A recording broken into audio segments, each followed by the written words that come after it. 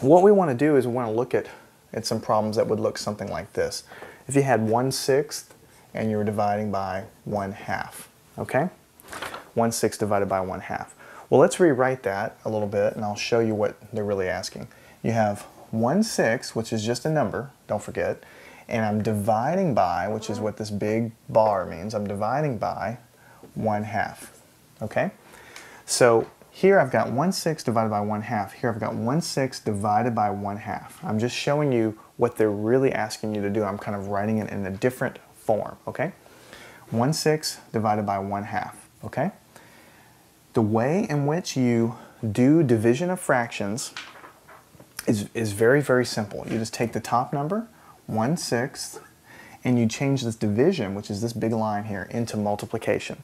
But when you do that, so you change it into multiplication, so you put a big dot here, that means multiplication.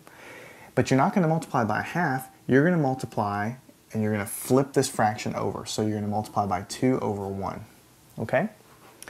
Now I know that may not make a whole lot of sense, but that's really what you're doing. We'll go back and talk about this part in a minute. Let's go ahead and finish the problem. Now that it's a simple multiplication problem, you just multiply the top two numbers. 1 times 2 gives you 2. And the bottom two numbers, 6 times 1 gives you 6. And then just like any problem with anything, you always check and see if you can simplify it. And here you can, because you can divide by 2 and you can divide by 2. Okay? 2 divided by 2 is going to give you 1. 6 divided by 2 is going to give you 3. Okay? So that's the answer, 1/3. Notice that from here on, it was just a simple multiplication problem.